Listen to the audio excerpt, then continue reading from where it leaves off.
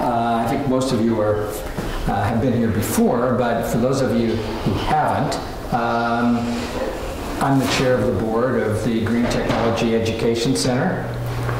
And our goal is to inform, support, and activate communities in responding to the climate crisis.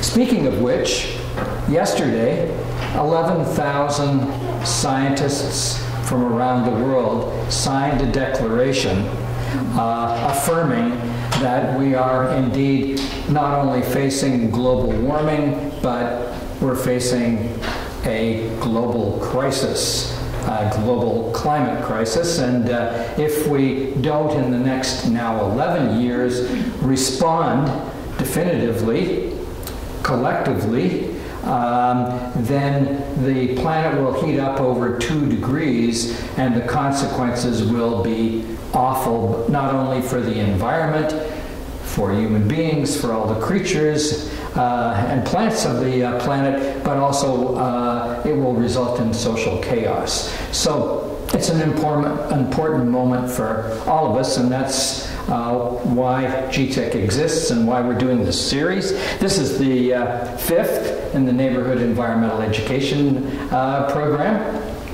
And I'm especially happy to have Naomi from NADA. And NADA is one of my favorite places to go. I think it's a wonderful thing that you are doing. And one of the things that I learned from the folks at NADA was that since the mid-1950s, when plastic began to be manufactured, only 9% of the plastic that's been produced worldwide has been recycled. All the rest of it is in landfills or in the ocean. So what you all are doing is truly remarkable and a very important part of the larger picture. So Naomi, over to you. Thank you so much for the introduction. Just want to say hello to everyone. Thank you for coming tonight. And once again, a big thanks to GTEC and Kitsilano House for creating this opportunity just to share knowledge and experiences and hopefully inspire some kind of collective action on a community level, because that is so important. My name is Naomi Ryan, and I'm the event coordinator at NADA. I'm here to tell you more about how we got started and how a small grocery store is tackling the huge issues of food waste and plastic pollution. So going way back to the beginning, this is our founder, Brianne Miller, who has had an intense love for the ocean and all the creatures in it for as long as she can remember. As a kid, she would spend hours wading in the waters, investigating tide pools and collecting interesting specimens, always being careful to return the living ones unharmed. This passion influenced every part of her life, including what she chose to study in university.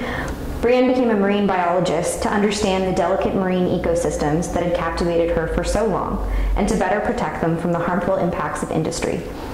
But it wasn't until she was out in the field conducting research that she was confronted with the reach of this impact. Everywhere she went, she found evidence of the harmful effects of plastic pollution.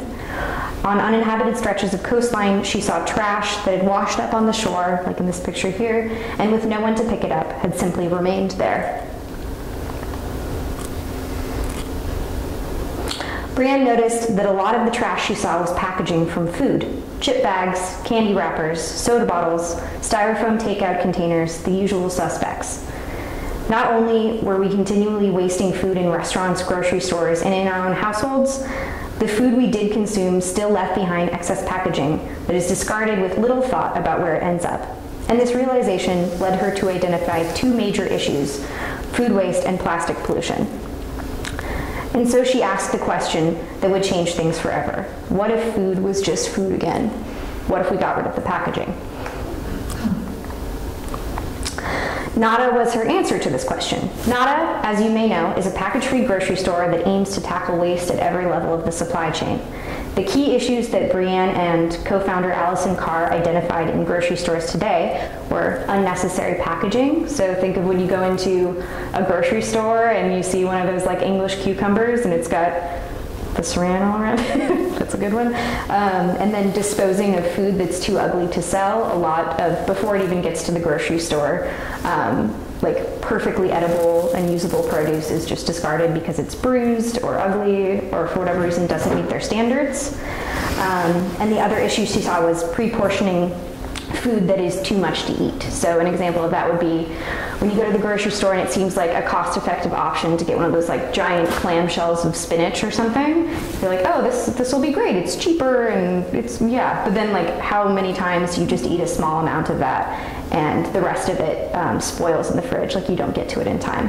So these like pre-portioned amounts are often just too much and people can't purchase the amount that they would actually use. So some of the primary foundational ideas behind NADA, I'm sure you guys have heard of reduce, reuse, recycle, the 3 R's. They're kind of like put on an equal level of importance. So we kind of, it's been done before, but Rhiannon, I believe, added brought to this one and kind of created a little bit of a hierarchy here. So you can see the first step is that we highlight is to try to like refuse items that you don't need. That can look like if you're walking down the street and someone's handing out pamphlets for what have you, you know, like anything like that, you can choose to refuse those items. You don't have to take that. Also, reducing your consumption, just in general, is important. And then for what you do consume, trying to find alternative uses afterward, at the end of, or as opposed to just discarding it. And reusing those same products over and over again until their end of life cycle, until they're just completely unusable. So like old yogurt containers, you know, a lot of times we just put those in the blue bin. But as Arden mentioned, like only 9% of those materials actually are recycled. So it might be better to keep those outside of that system entirely. And then next, of course, is recycling, because it is important, right? It's recycling consciously and knowing the process in your municipality, which is complicated. You know, you got to do a little bit of research. But yeah, and it involves like separating items properly, and that's kind of like a last resort. And also rotting is when you can't recycle an item, anything like contaminated food, paper, things like that, then you can then compost those items.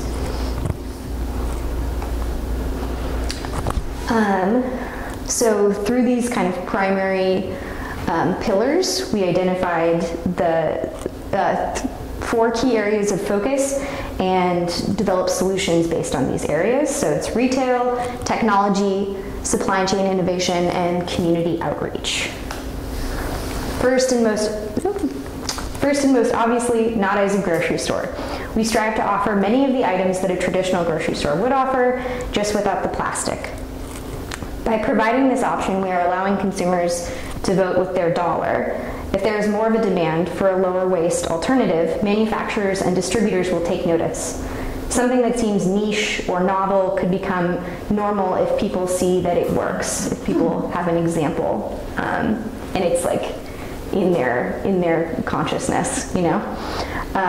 For instance, organic and local were not always terms that were advertised, right? But now it's almost like ubiquitous or expected that it's a part of your grocery store experience.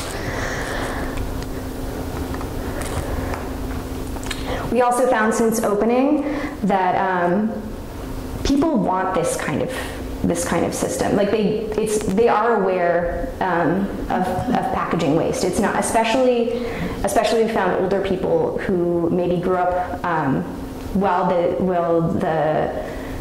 packaging was kind of shifting from everything being reusable to disposable.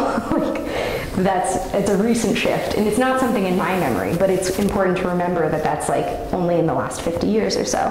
I remember. Yeah, there you go. There you go. And so yeah, it's like people are aware that this is a problem and they don't want to create this waste, but they also don't have alternative options, right? There's food security issues. So depending on your neighborhood, you can only access certain grocery stores, and your options are really limited in that sense. You can only get the vegetables that are packaged in plastic. So that's what we found by setting up this grocery store, is that the people who come in are really excited to have this option, and kind of surprised that it could exist. You know, like they didn't believe that it was possible.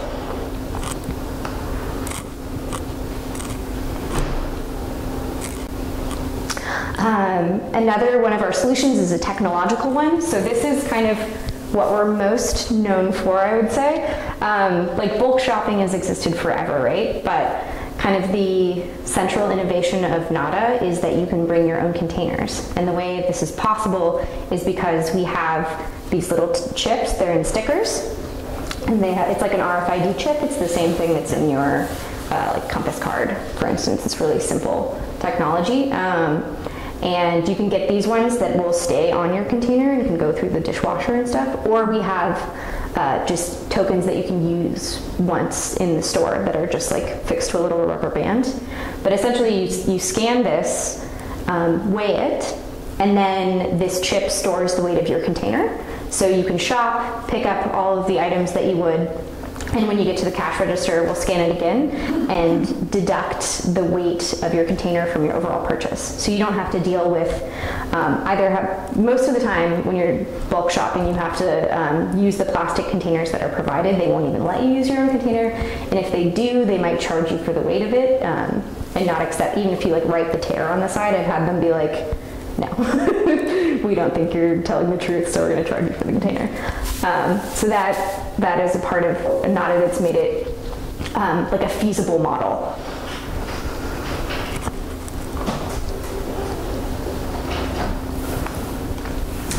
And next up, right, it's supply chain innovation. So this basically looks like us choosing suppliers that align with our values and goals, whether that be regenerative farming practices, ethical sourcing, safe ingredients, etc. So this is an example. We partner with, our honey comes from Hives for Humanity. So they're a local nonprofit that does amazing work in the downtown east side. They're trying to cultivate, they have like an apiary, and they are trying to cultivate honeybees that can like have a little network of hives all over the city.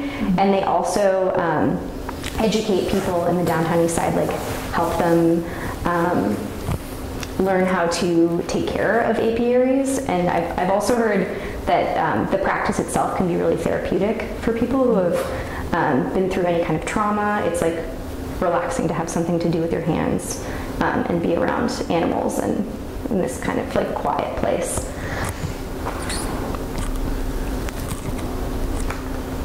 The next step, probably closest to my heart, is community outreach. And Nada wants to be in the community in as many ways as possible. We try to get people in store, and we also will partner with local schools who will come and have tours of the store and can ask questions about using less waste.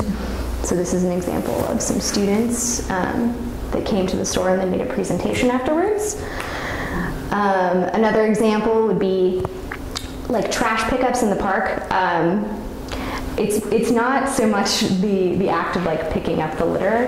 I think it's more getting people together and like talking about these ideas, and also kind of getting familiar with the kind of things that people throw away, I think is really important as well. And just like, yeah, getting a sense of like all of this kind of refuse and where it is and how it's like proliferated all over your neighborhood. We also have screenings in store, which is a really fun one. This was a screening we put on with Hoovie and Ernest Ice Cream and Dogwood, and it was actually a fundraiser for Sustainability Teens. So the proceeds all went to their collective organizing efforts, which was awesome. And this is kind of just showcasing our impact, just a numbers breakdown, if that's something you're interested in. We've diverted more than 300,000 containers from landfill. Another resource, we have 30,000 online members of zero waste groups. So this is kind of a pet project of Allison and Breeze, and it's the Zero Waste Vancouver Facebook page. And there's a ton of people on it. It's a really great resource if you're trying to use less single-use plastic, and you just have like questions for other people. What is it? Zero Waste? Zero Waste Vancouver. Yeah. And it's a website? It's a Facebook page. But it's pretty, yeah, it's great because it's people in Vancouver who are all trying to figure this out themselves. So it's a nice community resource in that way. And we extended that to having a zero waste meetup in the store as well that we do monthly. So we'll have a theme for that particular month. Last month it was creative reuse. And like the art of reuse. So we had people who were repurposing materials to make like really beautiful jewelry and sculptures. But we've also done like a waste management presentation. So people, from like RCBC and what's the composting one? I'm trying to remember. There's also an amazing composting organization that was there. I'm forgetting right now. But yeah, so it'll be just like a theme that we work around. And we also are totally open to people suggesting themes, something that you'd like to see. And tons of in-store events. We've partnered with a lot of community organizations. And what's really important about that to us is there's so many amazing, like GTEC, so many amazing organizations that are trying to create change in their neighborhoods, but those organizations aren't always connected to each other. They don't always know. They can be like neighbors and be doing really similar things or benefit from each other's work, but might not necessarily know that the other one exists. So that's something that's really important to us, is creating events and opportunities for those kinds of organizations to come together. And then last but not least, 0 kilograms of surplus food sent to landfill, which is a pretty exciting one. So this is just, a lot of people, I think the takeaway that I always like to leave people with is zero waste doesn't have to be, I think a lot of people are intimidated by the concept because it seems like you have to change over completely really quickly. And you assume it looks like, I don't know, like I have to trade out all my saran wrap for beeswax wraps, and I need like a stainless steel bottle, and so, instead of using disposable water bottles. And like those changes can be made slowly and kind of one item at a time. And also, this is a really great graphic from Homo Verito, which is just an art account on Instagram, and she does like really amazing graphics where she talks about zero waste. You're familiar? Someone's nodding in the back. This one I love just because she's like, oh, here's all the beautiful zero waste examples, like the Instagram influencer ones, like, oh, your fancy grocery bag. But then there's tons of things that people have been doing forever, or that are really simple or affordable that will also achieve the same effect. Like I put plates on top of all of my leftovers. Like I don't necessarily, a beeswax wrap thing is great. But if you're, yeah, exactly. Exactly. These are solutions that have been around for a long time. It's reusing the country crock container, like the thing you find in your grandma's fridge and it's like full of stew. Like grandmas are the OG zero wasters. So yeah, that is my presentation portion. So I wanted to stop talking at you guys and just kind of understand more why you're here. I would like to just kind of ask that question to the room, like what were you hoping to get from this evening? And then just open it up for general discussion and questions. I think that would be pretty great. Well, I'll start. Yeah, go for it. So, just over the last year, I've been sort of changing the way I do some things. And I realized the other day that I was sort of going back to my grandmother's time. And I went into the other day because I'd run out of just dishwasher in the sink soap. And it was a container. And I sort of shook my head and thought, okay, there's got to be a solution here because I don't want to come back home with plastic. Mm-hmm. So when I went to see, I just asked one of the, because I couldn't find anything. And in the old days, they used to have bars of soap. And you would just, anyways. And the automatic dishwashers can come in boxes. But when you're, and I suppose you could do that in the sink as well, but bar soap seems to work much better. So anyways, I went to talk with her, and we sort of had to walk around the store to try and find something. And then I realized I'm just going to get some soap and see how it works, and it works perfectly. And then things like wax cartons for milk. Mm-hmm. They're wax. And here we are, buying these bees wraps, which, also involves the bees and taking away their wax. Mm-hmm. And so eventually maybe people will have other alternatives. But, looking at containers like that you talked about the creative part. I thought, well, if I wash this out well, and depending on what I'm going to put in it, I can use that, for a few times before it sort of breaks down. Mm-hmm. And then things like yogurt containers. I just decided I'm going to make my own yogurt because I can put it into glass.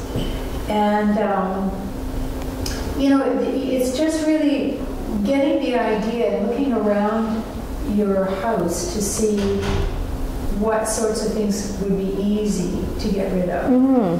And when I went into Shoppers Drug Mart, I was absolutely stunned. It just sort of hit me as I looked around. I thought, everything here is plastic. So I think it's really important for us to be able to go in and ask for such things. Do you have this? And I'm just letting the people in the store know that you're looking for alternative things. I mean, when you buy meat, it doesn't have to be in a plastic wrap.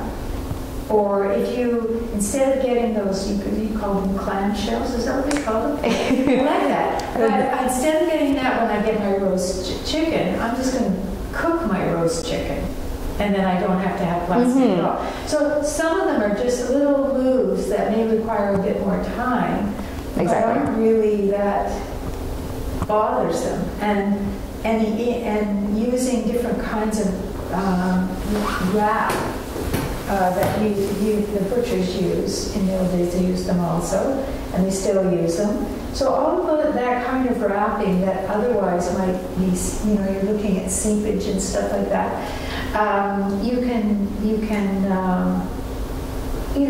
It isn't a huge shift initially anyways. So I think I'm finished now. No, that's someone else can. No, but I'm really into this. I'm totally into this, and I really enjoy finding opportunities to reuse things, particularly glass, because glass I know is made of sand, and there isn't as much sand in the world as there used to be. But as long as we are recycling the glass, it can also have a significant use. Do you actually clean your glasses and put them on the shelf for people to take?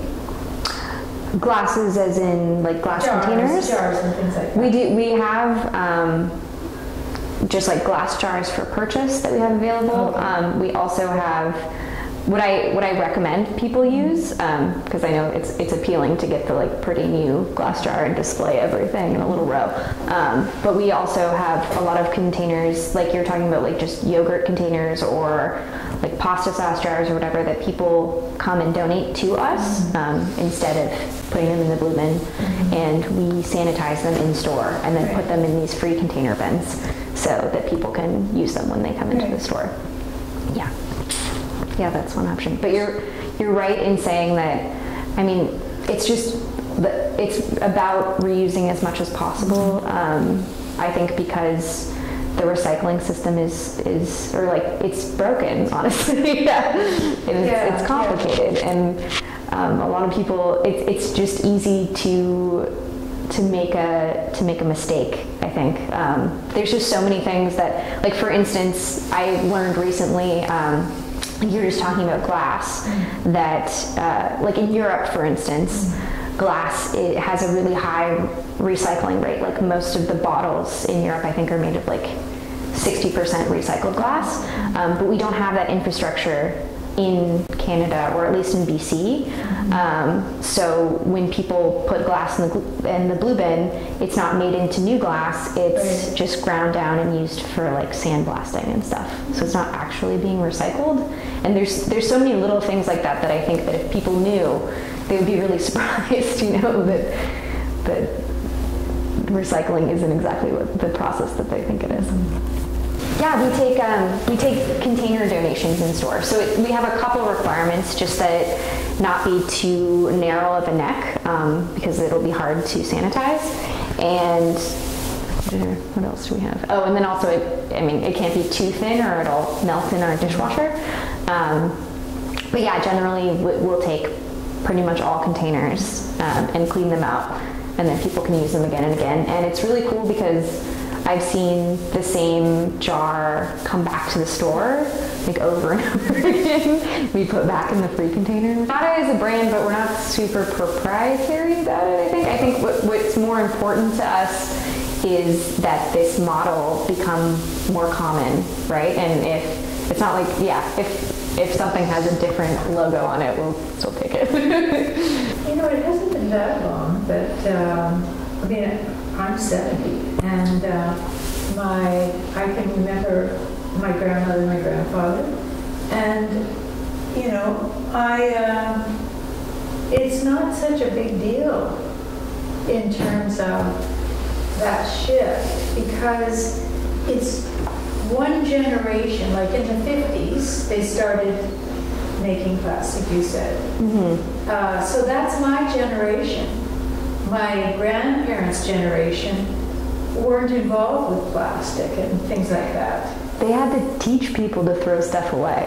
Yeah, so it's only one generation away from what was workable in the environment in terms of my grandparents and the way they lived. And they lived in the city. So everyone had victory gardens, for example, but that was partly because of the war. But anyways, I think there's an interesting history, and I think, bringing people who are older than me, or, around my age, to be able to pass that down just in terms of this is normal, this was normal. There's actually a new project called Shades of Sustainability, and it was just launched, I think, a couple of days ago. And they're asking for intergenerational stories about how people used their own ways for climate action or sustainable use and recycling. And it's quite interesting, and they're doing a digital story on that. Shades of sustainability. Yeah, so they're asking for youth to connect with an older generation and asking them how they were sustainable. That's so cool. In the past. Yeah, and then they're asking people to share their story and hopefully gaining a bigger audience in that way. Yeah, so it's a new project, and if you're interested, you can submit a story to them. Okay. Yeah. That's awesome. But for me, because I lived in an urban setting, and my mother had what do they call those washing machines? The ones that roll with a roller. Ringer. There we go. And you would use the water two times. The whites would go in, and then all that sort of stuff. So those are. I think those stories, they're not meant to have people go back to that time, but to realize that it was not a big deal, and that when you go camping or something like that, you do those sorts of things. You're careful with the water and various things like that. So the stories act as a normalizing of culture. Sorry. There was kind of an interlude in the late 60s and early 70s in sort of the countercultural communal kind of era, when many people would gather together and buy bulk food together. Oh, I remember that. And then out of that came co-ops, and it was, shopping in Nada reminds me a little bit of shopping in co-ops. But just to having shopped at Nada for some time now, just a couple of things that really stand out for me. One is I can see, looking at the plastic blue box, you separate out plastics, you put them in one blue box, and I can see now that the amount of plastic that I'm kicking out into recycling, so-called, and the blue box is reduced about 2/3 already. Wow, that's awesome. So it's the other thing is, you can change gradually, but it is, I would say, Nada is much a behavioral change system as it is a food delivery system. Yeah. And so, what I've learned shopping at Nada is, and it can be a real pleasant experience, is to slow down. Because my habit is to sort of whip into Choices or Capers, grab a few things, go up to the counter and get out of there. But it's very speedy. But when I'm shopping at Nada, or when Mary and I are shopping at Nada, then we have to take a few minutes and think about what containers we need to take with us in order to buy the things that are on our shopping list. And then when you arrive, you have to take a few minutes to weigh your containers in the way you described. And it's like a little computer system, so it's kind of fun once you learn how to use it. And then when you're actually purchasing, like shampoo, for example, there's a huge container with a little pump. And so you pump the shampoo out into your container. Well, you can't be speedy about that.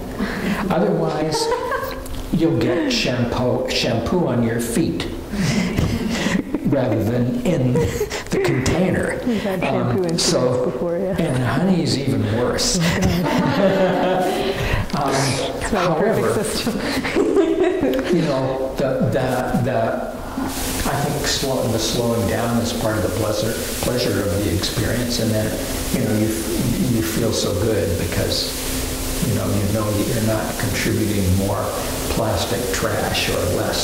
So anyway, that's a few observations. Yeah. I'm just wondering how responsive the suppliers were to your demands to provide their product in a new form or without any wrap. Yeah, it honestly, I'm not super involved in the supply side, but I will speak to it as best as I can. It's real hit or miss, I think.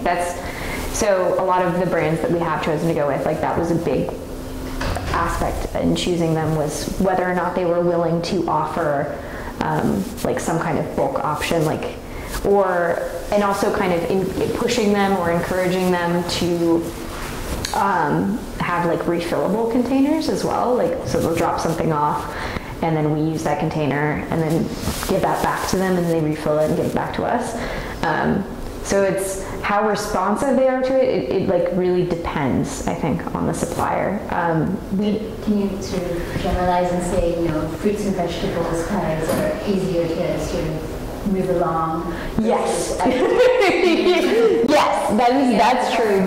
That's definitely true, because it depends. Like there are some items that we found are a lot harder to do package free, right? That's for instance, like we don't offer a lot of meat products in store, just because We don't have any kind of packaging that includes, I mean, even though I think that the butcher's paper is pretty great in itself, we don't have that. So it all has to be contained in like little Tupperware containers for the most part. And it's just, for certain items, there's more risk of food contamination. So yeah, it is easier with like fruits and vegetables that kind of come with their own natural packaging.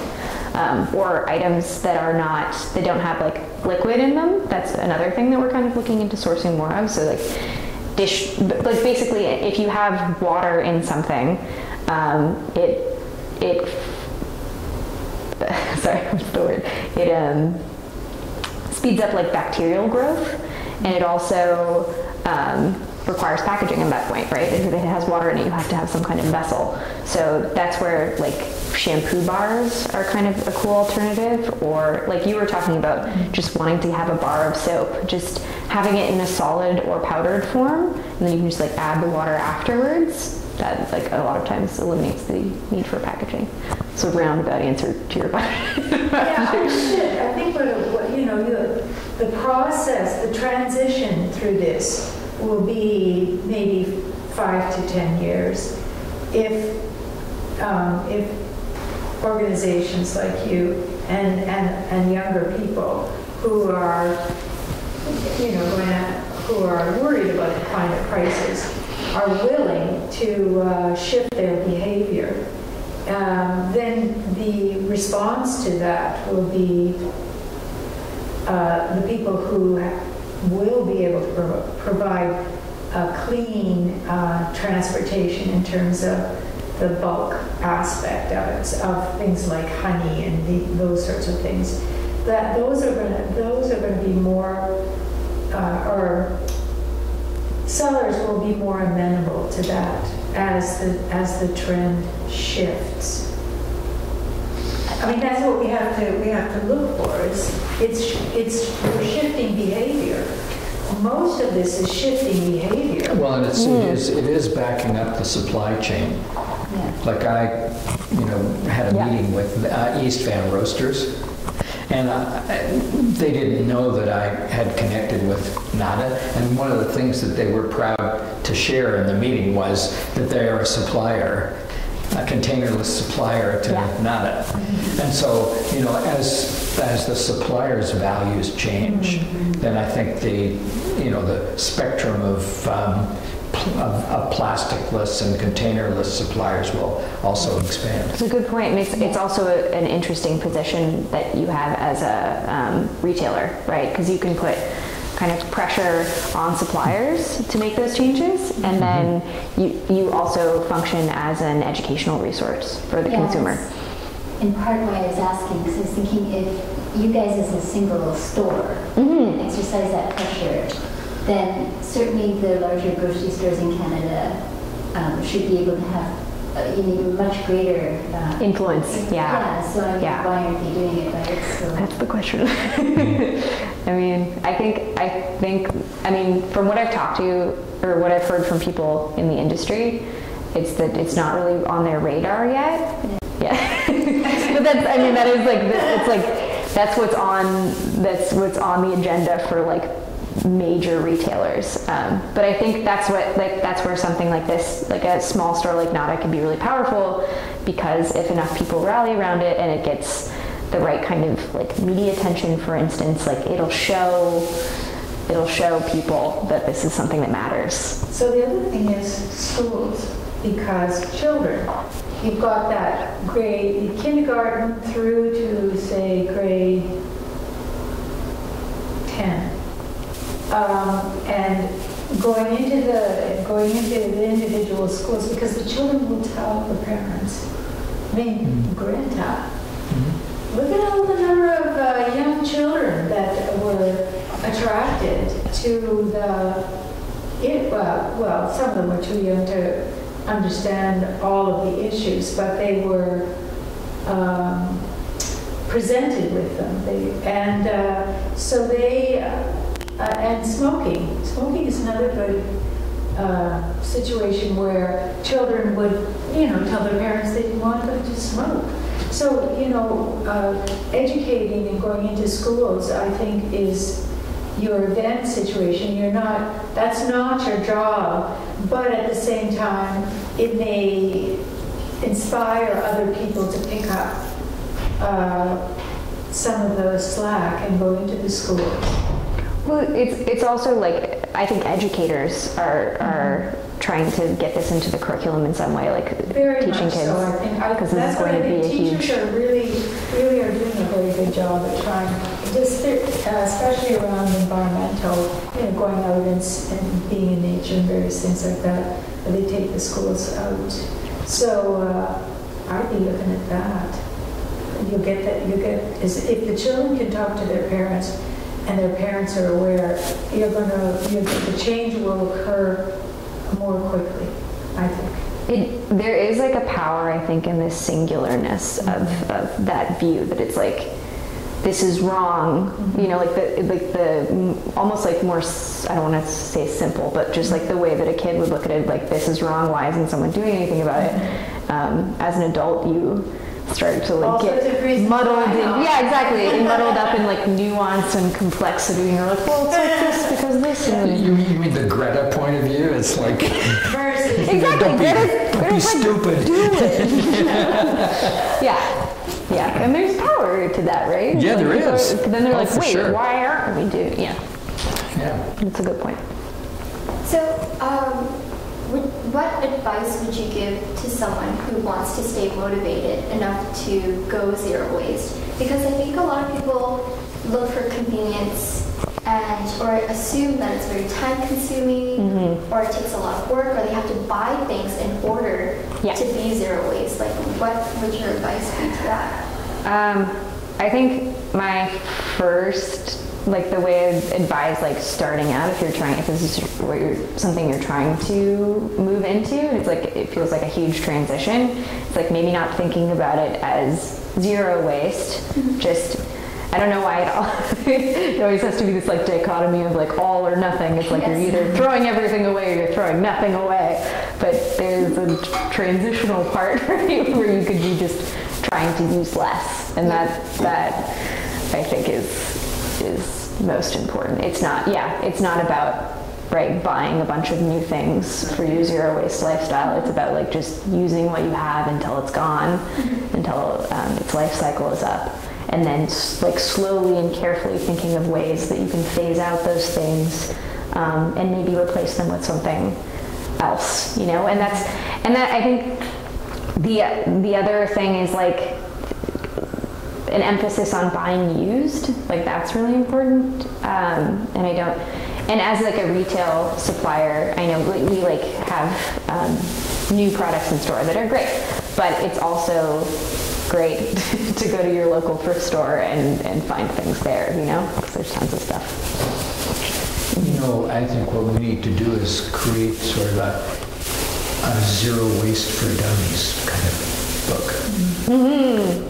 That would, say, okay, here's one easy step that you can take, and here's the second one, and so forth, something like that. Yeah, 5 R's are very important, right? Totally. And I think like small changes, I guess, like what we're talking about, like incremental, and it's a behavior thing, and I think it's really, I guess, advice. It's like really easy to get down on yourself, and I feel like I do that a lot, like of feeling like guilt for not, for forgetting my reusable mug or something, and then I guess I can't have coffee today. But then it is like you do that enough times, and then you start to remember. It's like habit forming, basic psychology. Yeah, it took me a while to get it to, remember to take bags. Yeah. That took about 2 months before I finally remembered all the time. Yeah, and then it's like, when you see the example in front of you, like that's what you're talking about, like behavioral changing, and also like a consciousness shift. Then you become super, like hyper aware even of like all of the waste that we're creating on a day-to-day basis, and I think it can sometimes feel debilitating. I know that I have those days where I'm just like, what? There's like nothing we can do. But yeah, it's just like continuing, I think. We talked a lot about containers, but there's another thing that happens in mainstream grocery stores.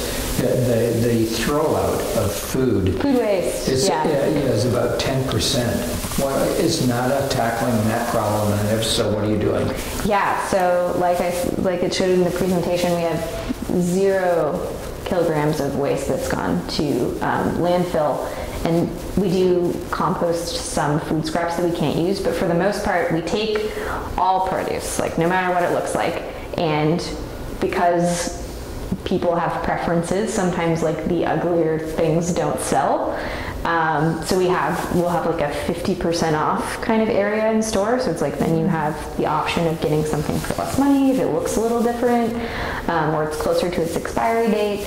And then if those don't sell, then we have a package-free cafe in store and actually a vegan chef. And so she will take those surplus food items and make things for the cafe out of those. So we have a daily harvest menu, and it's actually like, I think it cycles weekly, but she makes a smoothie, a soup, and a salad from basically whatever we have in store that needs to get used up. She's amazing at just like coming up with crazy recipes. You're getting live compost. I mean, because everybody's eating it. That's an interesting way of looking at it. Yeah. You don't even need a garbage bag. Yeah, and then other, besides like that's something we do in store, but it's a perfect pairing. Yeah, it ends up working really well. Yeah, it's its own little community.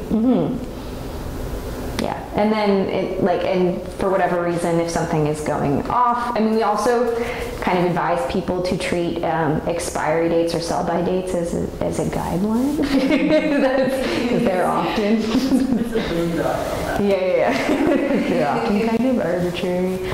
I don't know, like use your senses. Be careful, of course, but it's like if something smells like it's okay, it's like yogurt, something that's already a little fermented. It's probably fine.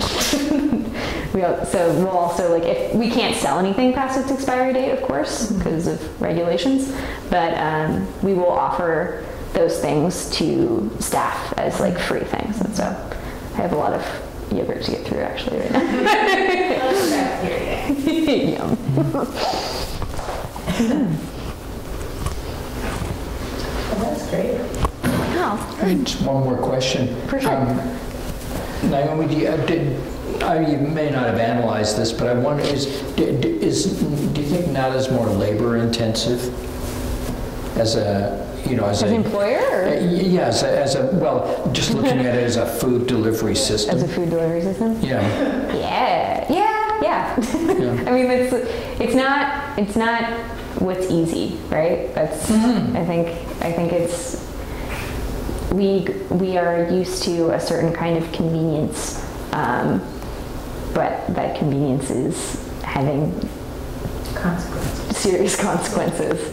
And so I think there is more work involved, but I think I don't know, you put more love and energy into it, and when you start caring about something like this, then that work doesn't feel as hard. Like I talking about it as like a store, from a store management perspective, it's like a lot more work to not use like whatever paper towels and wipe up spills, and we actually like have cloth napkins, and then they have to get like washed out regularly, and then there's days where like all the cloth napkins are dirty and we have to like run to the laundromat. But it's you get used to it and you care about it, and I think it's way more valuable than any other retail experience I've had. The people are closer and they really care. And it's a whole different experience to go into the store. I mean, you as a shopper, you feel immediately that the people who are there really care about providing the best of service in this way to you. And it's really... Yeah, it's like everyone who works there, it feels like they they take that on and they can like, Yeah, and build if you're that having knowledge trouble with themselves. something, you can get help very easily. But the other way to look at it, I suppose, would be to say it provides more employment. Yeah, I was thinking about that myself. It's, because it is more labor intensive, in a sense, it leaves the door open for opportunities. Yeah. I think that's a good motivation. Yeah, that's a really interesting point. I never thought about it like that. Yeah. Because, and you know, when you look at the cycle of it, so it's its own little, like I said, composter sort of, but it's organic. Organic in the way in which it goes, and well, is the food all organic or not? My answer to that is, I don't know, organic is a whole different topic. But we do offer a lot of organic products in store, but if something isn't organic, I think what's almost more important to us is that it be produced using kind of like organic practices, if that makes any sense. So yeah, like smaller farms or like regenerative agriculture, or that they like. It's not that organic isn't valuable; it's that there are other parts of it's expensive, and there are other parts of production that are equally important that are maybe discounted. You know, like you might have something organically produced, but it's like on a massive scale, and it when you get into decimates an ecosystem. Those sorts of debates are worthy, but aren't very useful, I don't think, because your focus has changed a little bit in terms of, at least for this time, in this transition. And so we can't apply the same kinds of expectations if we are going to change. I think maybe local is equally or more important. I mean, when you think of what's happening in California, or has just been happening, and consider that 80% of our produce comes from California. Right. Yeah. Well, their capacity to produce fruits and vegetables is going to be continuously diminished. So we'll have to learn how to do it ourselves much more. Global warming may be growing our own oranges. Oh yeah, oh for sure, for sure. That was the fun thing about Dan Jason from Salt Spring Seeds, because he the way he got started was with soybeans, and because his question was, back then, 40 years ago, when people were first becoming vegetarians and looking to soy products, could we grow soybeans here? No, it's impossible. It's too cold. And so he didn't believe them. So he started trying out different strains of soybeans and found some that grow beautifully here. And so he has, on Salt Spring Islands, on his farm, a whole field of soybeans. Wow. And chickpeas. That's crazy. I've been talking about chickpeas story, because I was surprised about chickpeas. Yeah. It's surprising, what you can do. Not in all areas of BC, but at least you could have regions that have specialize in certain things, and then you're sharing. Yep. So we're all going to become farmers. And I was thinking also one other thing about our grocery hub. Like one of the things that we talked about when we had that presentation from Jeff Lee, and he was talking about cargo bikes and how their job would be to go. So they're pedal assist. This is the deal. And the focus is to get less cars on the highways and or the inner city. And so the idea is to have these cargo bikes, which are basically big you know, you'll see them now, even the guys who are right now on their cycles and just have things on their backs, but they're also going to have these great big boxes anyways, which are attached to a bike. So that the cargo bikes go to a hub, and they are then loaded up for for commodities for small businesses, and so you're not getting big trucks. So where am I going with that? So the vegetables, and looking at I actually wrote it down. Grocery hubs. Mm-hmm. So you were talking about, like yours, one store is on Fraser and Broadway. So the idea being is that if there were more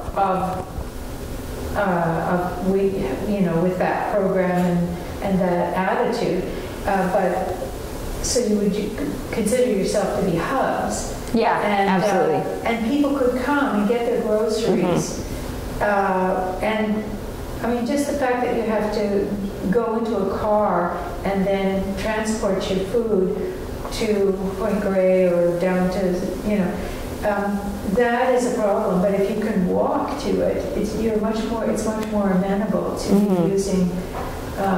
Having small community grocery stores that people can access. I mean, the corner grocery stores a long time ago, which is not, I think the only one we've got is like just over a block or two. Mm. I mean, they've got ice cream and stuff like that now, and not packaged stuff, but groceries were actually groceries. They had outside, you would have vegetables and various things like that. But that was a long time ago. And actually, I remember people coming from the valley, and they would have trucks, and they would just come into the neighborhoods with milk and various vegetables and things, and people in the neighborhood would come and then buy the groceries right there. Mm-hmm. So those are sorts of things that enhance production, and also, people have jobs. I could actually talk to you later about that. There's some things happening with that, but I just want to make sure that all of you have. Do you have any questions or comments? Oh, I do have a question. Yeah. I was wondering what else do you guys kind of do in terms of like running the store that like sustainable practices? Like, do you do like training with your employees or stuff like that? Oh yeah, absolutely. That's a big part of it. It's also like sustainable practices in store. We have that kind of like built into our store operations manual, and it involves like, some stores will like leave their lights on at night, like we turn all of our lights off, of course, and we also use I'm trying to remember what the word for this would be, but our like waste management partner or service that we use is called Recycling Alternative, and so they actually they help us by sorting all of the waste that we produce in store and making sure that it goes to the proper places. It's like an alternative to. Mm-hmm. And how often do you send out your newsletter? That's a good question. It's kind of been, I think, inconsistent sporadic for the last little while. I think we're working on getting it to a place where it's coming out bi-weekly. But yeah, I think right now it might be like once a month, twice a month. Has that usually been your experience? Are you on the newsletter? Or? Okay, yeah. It'll talk about things that are happening in store and like events that are coming up, which is also going to be on social media. And I'm just wondering about the range of products. Compared to a standard grocery store, it sounds like meat wouldn't be there, which is just fine for me. Yeah, I mean, we do offer like fish and some like preserved meats, so like some like chorizo and stuff that are locally sourced. But yeah, we try to offer as many things as possible that a typical grocery store would. It depends what you're looking for. Like we don't have a ton of, we have like more than you'd expect, I would say, like snacking options. Like we do have some crackers and candy and chocolate and things like that. And but how do you supply those? it's all like a bulk setup, right? So it's rows of bins, or like different kinds of receptacles, but basically it's like you know, scoop out however much you want and put it into your container. But I'd say we've also tried to fill the need for like less kind of conventional bulk items. I think, like, for example, condiments. I think that's one thing, like people are like, I want mustard still, or like mayonnaise or whatever. So we make a lot of those things in-house. A lot of the things that it would be really hard to get from a supplier, we will make on site. So we make cashew milk and oat milk in store, and I think a mayonnaise as well, and like salad dressing. How long do those last usually? I mean, yours, so they presumably they don't have preservatives. They don't. Yeah, you're right. I mean, it's not as long as the ones that come in, you know, like a Tetra Pak or something. But I've been told like 3 to 5 days kind of thing. Yeah, it depends on when it was made and stuff. But I've gotten like a little jar of cashew milk. This is anecdotal evidence, and I had it for like a week and a half, and then used it, and it was fine. So, and you can also like write when you got it, when it was made, like the expiry on top of. You can ask the person in the cafe to do that. That can be helpful as well. And then how do your prices compare? I'm really curious about that. It's a wide range. There are some things that are, I think, less expensive than a conventional grocery store. I know that we have cheaper avocados for whatever reason some of the time, and there are like the issue, right, is that it's not cheap, because cheaply produced food tends to be like exploitative and everything bad, like fast fashion, for instance, and that kind of industry. But yeah, it's like, I guess on the whole, like more expensive, but you can get smaller amounts of it, of any particular item. Like you only need to buy as much as you're going to eat, right? So if you just are making a recipe that calls for a few leaves of basil, you don't have to buy the entire container, which would be a lot more expensive. Yeah. So there's the trade-off. Mm-hmm. For now. Yeah. Here's a couple of fun things that I didn't expect to be able to get at Nada. Mary, my wife's favorite lip balm. Yeah. Nada. And about price and funny things, I have a jar of toothpaste that I bought at Nada, and I'm sure that I would have gone through 3 or 4 tubes of toothpaste, and in the time that I've had this jar that I've been working on, you know, and so that's kind of fun. But finally, the best tortillas in town, no question about it. Are they made in-house? No, the tortillas, I'm trying to remember who the supplier is. I'm sorry, I don't have as much of that. They come in a bucket, I don't know. Yeah, they come in a big old bucket. They're great. They're really good. Mm-hmm. Yeah, they're just like separated by like a small sheet of paper. And Yeah. And you have to count them. Yes, you do. You take The first time I just grabbed a bunch, you're like, I don't know. You're like, how many? And like, speaking of the toothpaste, you can make that at home too. You can make a whole bunch of it. So many things. Yeah, so Yeah. if that's not an option for you to buy, you can always make it at home. That's a really good point. There used to be toothpaste that was powder. Oh, yeah. Yeah, wet your brush and then put it in. Yeah. Oh, for sure. That's another move.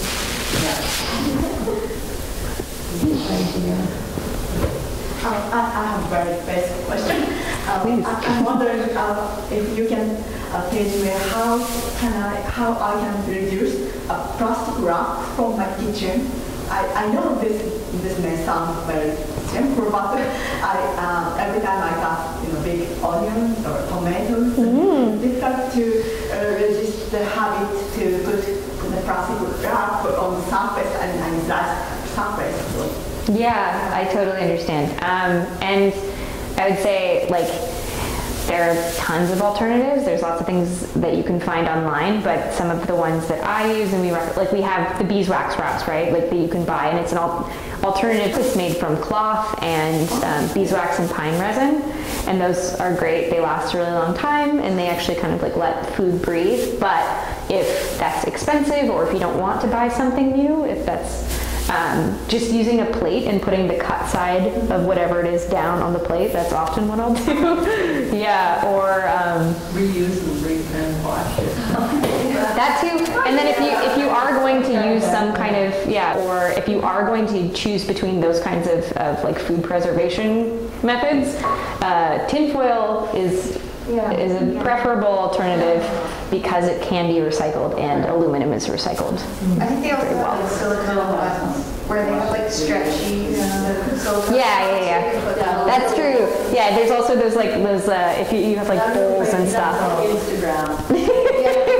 But you could make them too, right? You could make like a cloth with like a elastic around the rim, and then just use that to cover up bowls and stuff. Or use shower cups.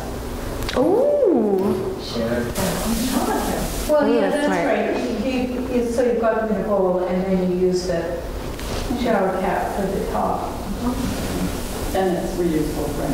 Yeah. Plastic. They used to sell them in different sizes, Yeah. but I haven't seen very many anymore. But you know, the beeswax works well, and you can just wash them gently. Right. So even if you, like I use them all the time, and if I've had an onion and onions if they're if you have them in the refrigerator for a couple of days, there's a scent of onion. But if you just put them under sort of mild temperature and with just soap, and then they clean up pretty well, very well, I have to say. Maybe that should be a part of a hobby. Behavior change. Yeah, of course. That's a big one though, right? And is like you use it for a lot of things. It's hard for baking. I know a lot of bakers who are always like looking for, they'll use like cloth or something instead, because so much of that you're just like using plastic wrap constantly. Did they do that in France? You know, when you think of all the French baking and everything, they didn't have any of that. But people are used to it now, yeah. Zero waste baking.